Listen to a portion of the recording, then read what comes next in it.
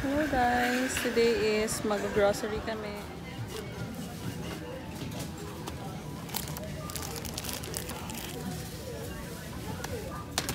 Sunod. Sabon. Kulang. Sabon ni Bim Bim. Ito yung sabon ni Bim Bim.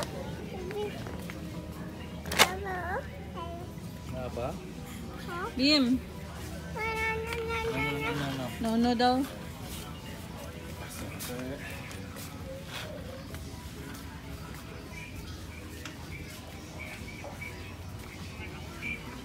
Napkin. Nandito yung mga napkin.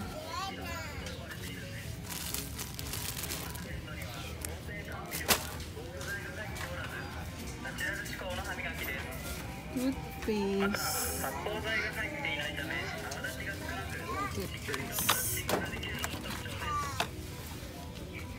Pag-ilis ka sa flash? Oo. Ayan, bibili tayo ng noodles. Ito yung masarap na noodles dito sa Japan. Seafoods noodles. Juice, fresh milk, bibili ko ng fresh milk, Meiji, tsaka apple juice.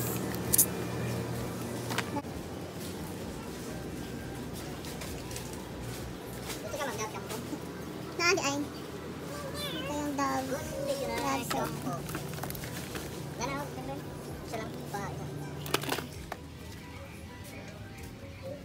Bibili ako ng lotion.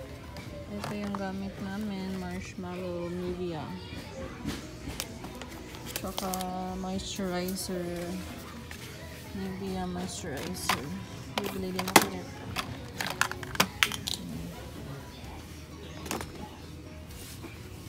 Ayan na lahat yung pinamili namin. And magbabayad na kami.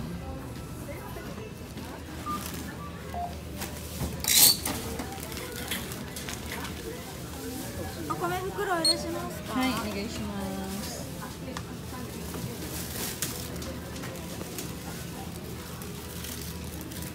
Ayan po ka. Grabe yung mahal.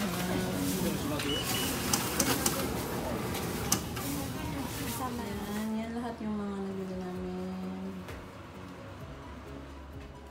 Yun guys. Ang total ng grocery namin ngayon is 23,483 yen. Kung i-convert siya sa Pinas, aabot siya ng 10,000 pesos. Okay, bubuksan na natin. Ito yung Ariel na sabon dito sa Japan. Pang ano na to siya, pang 1 month.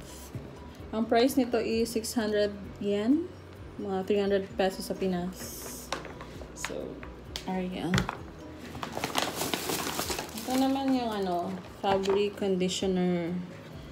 Ang price nito is 600 yen yung isang pouch. So, 1 month namin na gamit is 2 packs na Fabcon. Ayan. Next is Pantene na conditioner. Pang 1 month na din to siya na conditioner. Ang price nito is 700 yen. Yan, ito, Dove soap na body wash. So, bumili ako ng 2 pack. Ayan. Baby soap. Ito yung sabon ni Bim Bim. Pigeon baby soap. Bumili din kami ng bagong toothbrush. Ito, bumili kami ng noodles. Ito yung masarap na cup noodles sa Pinas, ay sa Japan, seafoods noodles.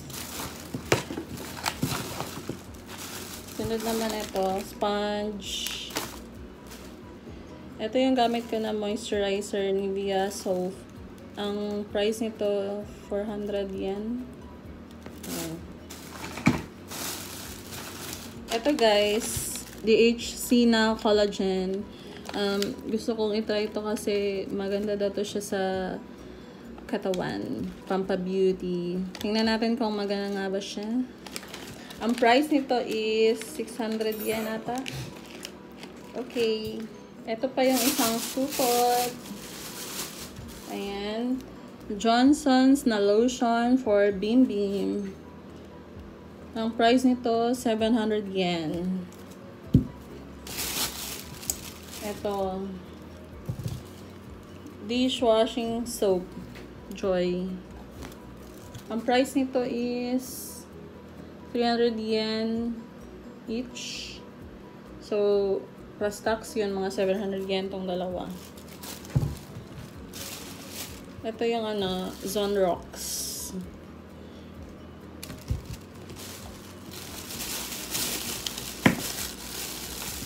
Ito yung gamit kong lotion, Nivea na Marshmallow Care. Mabango to, guys. Ito yung toothpaste. Yan, ang price nito is 150 yen each. So, ito, deodorant spray ng asawa ko. Actually, first time niyang gagamitin to kasi naubos yung stock ng dating niyang deodorant. So, itetry niya daw to. Gatsby. Ayan, guys. Ito, Yossi ng asawa ko kasi Yossi is life sa kanya. So, sobrang mahal lang Yossi, yung sigarilyo ng Japan. Yung price nito is 5,100 yen. Isang rim. So, sa Pilipinas, mga 2,500 pesos yung convert ng Yossi dito sa Japan. So, yan. Ito naman, supot. Kitchen Polypack. Dito namin nilalagay yung yung mga lamaw. Ano yung lamaw sa Tagalog? Basta, ito. Ito yung Nivea, same sa yung moisturizer. Ito yung iniinom namin na juice, 100% apple juice. Ang price nito is 110 yen. Ayan. And fresh milk, kasi umiinom na ng fresh milk si Bim Bim, and ginagamit ko din to sa pagluluto ng mga puto, hot cake, yun. Ayun, guys, meron pang isang supot. Okay, ito yung napkin ko. Ang price nito is 300 yen. So, mga 2 months to siya nauubos. Kaya, sulit naman siya. Yan, sotanghon. Ang price nito is 100 yen. Ito yung gamit namin na coffee, Maxim. So, etong isang pack na to, nauubos siya ng 1.5 months. And ang price nito is 400 plus yen. So, masarap to siya, mabango. Next naman is creamer, bright na product ng Nestle. So, 200 yen ata yung price na to. Yan, biscuit ni Bim Bim, butter cookies, brown sugar. Ang price nito is 200 yen. Meron ditong coconut milk kasi magluluto ako ng ginataang gulay. Meron ding Nor cubes. Dove soap. Yan, ito yung sabon namin. Ang price nito is 250 yen, isang box. Yan. So, meron pang isang supot. Ito yung tissue, facial tissues. Isang ganito is 300 yen. Yan. Ito yung free kasi pag bumili ka ng isang rim na cigarette, bibigyan ka ng isang tissue. And ito yung wipes. Pampuna sa mga dumi sa mukha ni Bim Bim. So, Yung price nito is 700 yen ata. Yung isang ganito. So, and lastly is yung bigas. So, isang ganito, 10 kilos na siya. And ang price nito is 3,800 yen.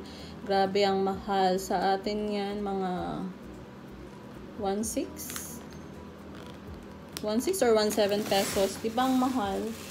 Sa atin, yung isang sako nga is 2.5 na. Tapos dito, 10 kilos, 1,600 pesos na. So, mahal talaga ang bigas sa Japan. Pero, worth it naman siya kasi masarap talaga yung bigas nila dito. So, yan lang today ang aking grocery haul. So, thank you for watching.